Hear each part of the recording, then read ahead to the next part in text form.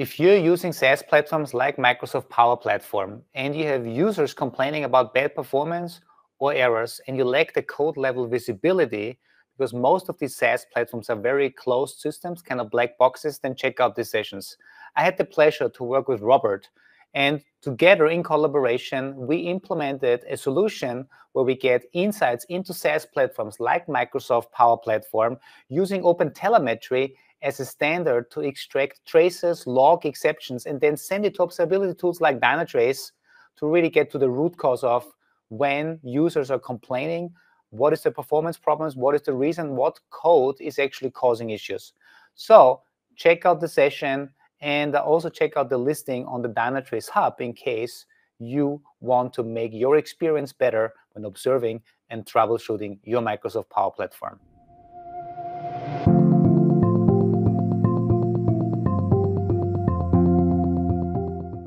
Welcome everyone to another observability clinic. Today we're having a look into Microsoft Power Platform. Actually, what we try to do is we try to figure out how can we get insights into a black box like Microsoft Power Platform, which is used by many organizations around the world.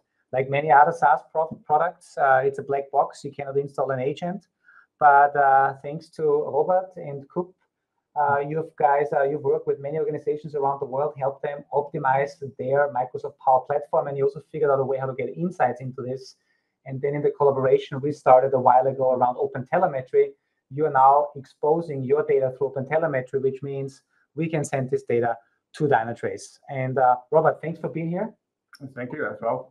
I'm very happy to be here today, of course. And yeah, it's very interesting. We have a lot of exciting use cases today. And of course, we talk about Power Platform, but also how we can basically break the black box and see, okay, what's going on behind the scenes. Yeah. Cool. And we have two use cases prepared. I would like to show you a few slides. So we have a high-level overview, and then we will do a live demo where we can see, okay, what are the entry points, what are the triggers, and how we can basically analyze the traces within Dynatrace. Yeah. And very interesting thing is, I think you already mentioned that, we are working with a black box. So we have some things where we can change some stuff, we can customize the environment, we can add some code, we can deploy it and so on. But at the end, a lot of stuff is managed by the platform itself. So we don't have any insights. We always have a dependency to Microsoft in this case. So the only thing what we can do is we can take a look at the logs, and if we need more details, we have the open support case. The problem is we have to deal with delays and so on, and at the end we're wasting a lot of time, especially in a production environment. You would like to get the insights immediately, and this is basically what I would like to show you today. So let's move on with our first use case, and we have three different views here. On the left side, we have the user experience, and in this case we can see in the title it's a plugin performance, and that means we have some kind of custom code, we have some specific event from the platform, and this event will trigger that user code. And in this case, it takes 7 seconds approximately. So in the first screen, you see, okay, the user has to wait 7 seconds. That's quite annoying, right? So at the end, they can call the internal support team and say, okay, we have some issues, and this is what we see in the logs. So basically, we have some system administrator permissions. You can see that.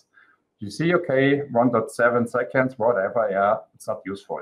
We know it's slow, but we cannot do anything, right? And on the right side with OpenTelemetry, this is what we would like to see. This is our goal, because here we can see the entry point and every single step, every single line of code, so we can easily identify what is the root cause of our bottleneck here, right? Yeah, it's really cool. So that means on the left side, this is how somebody that uses Power Platform experiences a bad performance, scenario. But then the platform itself only gives very limited information, and you guys with your technology get insights and expose that insights through OpenTelemetry and then sending it to Dynatrace. Looks great on PowerPoints. How does it look in real life? Yeah, let's do that. So let me switch to my live environment here.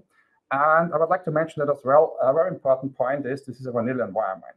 So you only have 2 custom plugins here, just normal deployment, to show you a demo there, but you don't have to configure anything. Of course, the environment is connected to Dynatrace via OpenTelemetry and our platform, but the setup is very easy. And that means you don't have to customize your whole development circle. You can basically keep it as this, and just enable the integration. So let's move on and say, okay, I would like to change the title. So what I do here is I change the title, then I click Save. And behind the scenes, the system will trigger some plugins. Yeah, you have some business events and so on, and at the end, you have the execution of your code. And as you can see, that's quite annoying. It takes a little while, yeah. Exactly, yeah. So what you can do is, of course, you can take a look at the logs and so on, but as already said, that you will waste a lot of time. So I've prepared 2 use cases here. So this is basically our full stack here, so end-to-end trace. And as you can see, it took a little bit more than 7 seconds. And here we can see, okay, this is our entry point, our bad account plugin. And now let's find out, okay, what is the real problem here? And as you can see, okay, most of the stuff here is very fast, so we don't care about those calls.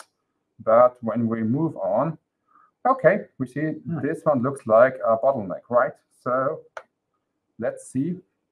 Okay, it's a sweat sleep method. Obviously, that's a very bad one, but for our demo here, it really makes sense.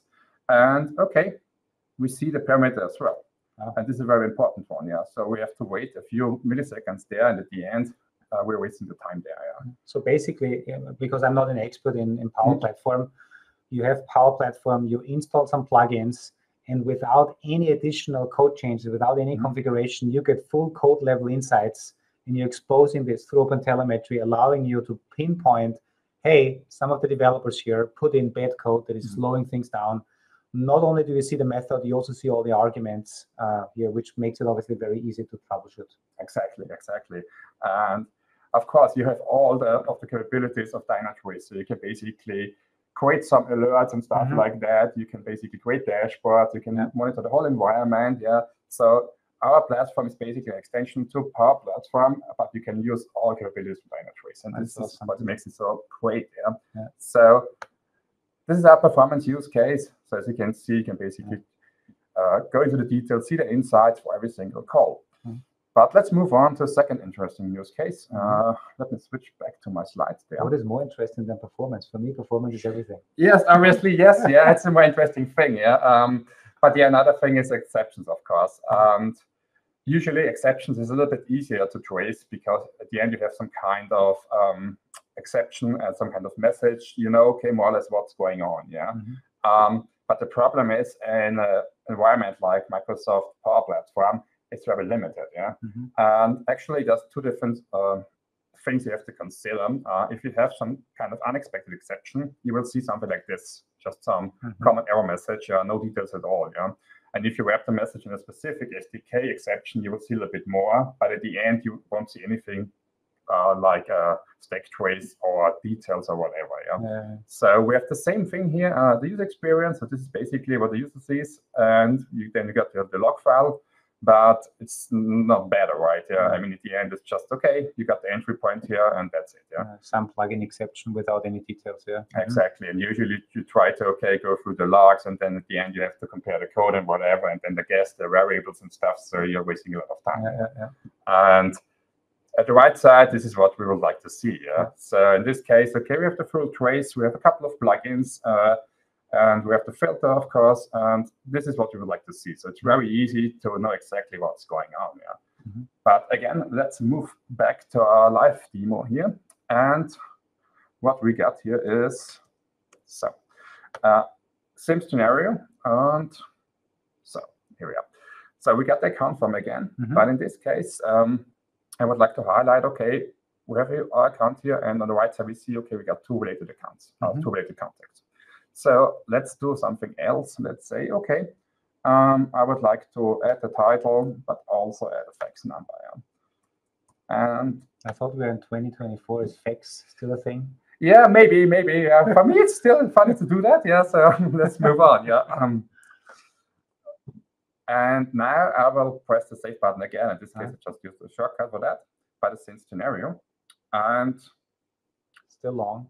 It's still long. Okay, sorry. If I got in my use case, the fax number must be at least 4 digits to start the verification process. And now immediately we have an exception. And as I already said, okay, this is our user experience. This is pretty useless. And when you basically can force the users to download the log file, which is in most cases not easy, you will get something like this. And at the end, it's not very telling. Exactly. So you have something like this and whatever. So And even if I change something, it depends on the message. I can change this and that, and at the end you will get something like this. So let's see what we can see in the back end. And here, as I already said, we have a couple of filters there. And this is a very cool thing, a very cool feature about OpenTelemetry. You can define different events, and events the type. And type exception means, okay, we will see it directly in Dynatrace. So we got the same stack trace here.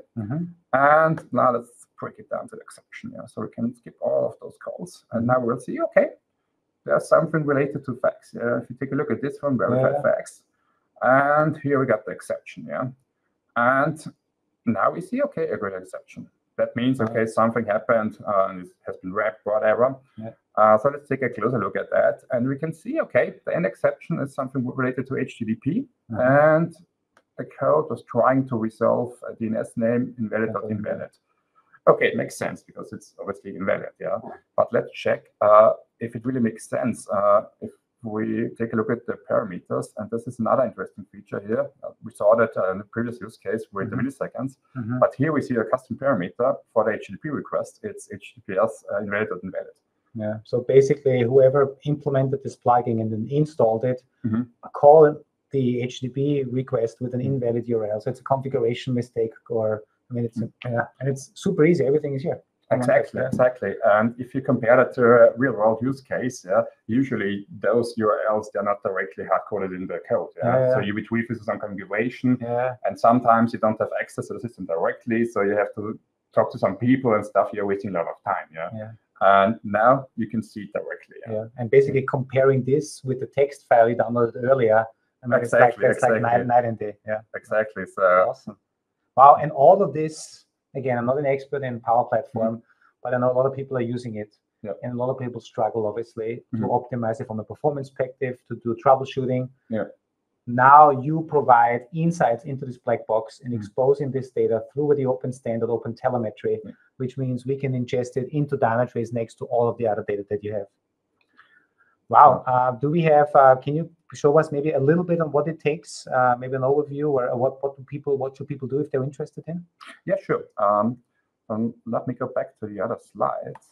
We still have a few things left. So this is basically a high-level overview of what we do behind the scenes. And of course, you got the database environment, where we collect the telemetry data, and then we send it to our server to process the data. Because the real challenge in a black box is you have to connect to different traces. You have different IDs, you have asynchronous processes and so on, but it only really makes sense if you have the end-to-end process, including everything. And this is what we do in our platform. So we collect the data, we add some metadata on top of that, and then we build the whole package, send it to Dynatrace, and then you have the end-to-end capabilities. And a very interesting feature as well is, of course, you can connect Power Platform telemetry data to other environments collected by their own agents. So at the end, you can monitor your whole environment, including Power Platform and all other web applications and stuff like that. And this is a very cool integration. So you have the whole thing, and you don't miss anything. So, very cool. Hey, Robert, I think you're also listed on the Dynatrace Hub, if I'm not mistaken. Perfect. So, folks, if you're interested in this, if you're using Microsoft Power Platform, if you've ever struggled with anything that Robert has just shown, go on to the Dynatrace Hub, as you can see here. Search for Microsoft Power Platform Observability. Get in touch with Robert. You have a lot of experience and have helped many organizations already. And I'm really happy that we also have open standards like OpenTelemetry that make integrations like this so easy. Totally agree with you. So it was amazing to do the integration. And again, I'm very happy to be here today and to have this conversation. Cool. Hey, with this, thanks everyone. Greetings from Linz. We're actually in the office today here together, and I'm sure you will be back. Yeah, for sure. So see you next time. Thank you. Bye. Bye.